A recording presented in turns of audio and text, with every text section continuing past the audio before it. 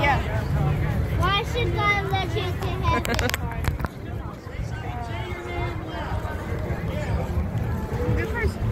No, you have to believe in Jesus. He died on the cross and rose again.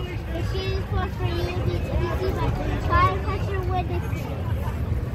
So we just preach the love of God, that for God so loved the world that he gave his only begotten Son, that whosoever believeth in him should not perish, but have everlasting life. So whosoever shall call upon the name of the Lord shall be saved. So it's not by our work, it's the work that Jesus finished on the cross. So we just preach that gospel of peace, knowing that you don't have to work But your I way don't to get heaven, it. that Jesus paid for that on the cross. So thank you so much. Yeah, it's a free gift. For by grace are you saved through faith, and that not of yourselves.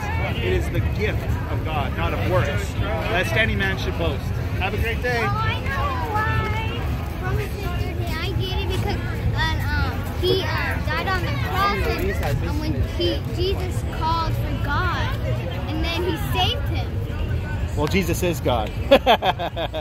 But hey, he actually said, why have thou forsaken me? He actually forsook God. He actually forsook Jesus on the cross. He let him die, even though he didn't deserve it.